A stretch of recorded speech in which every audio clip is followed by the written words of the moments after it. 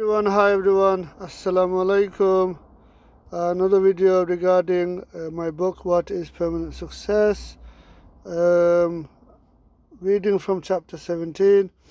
Islam is from the beginning, from Adam, peace be upon him, the first man and prophet, and completed with the final and the last prophet, Muhammad, peace be upon him. So, this is important to understand. The first prophet was Adam, and the final prophet was Muhammad. Peace be upon them both.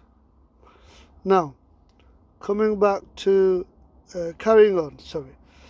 So, try to look at a supernova.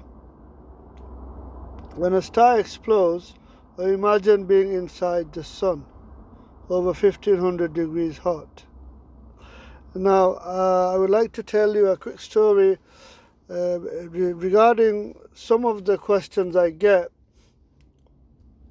in my comment section. My YouTube channel is Motivated Muslim, and one of the questions is, why can't we see God?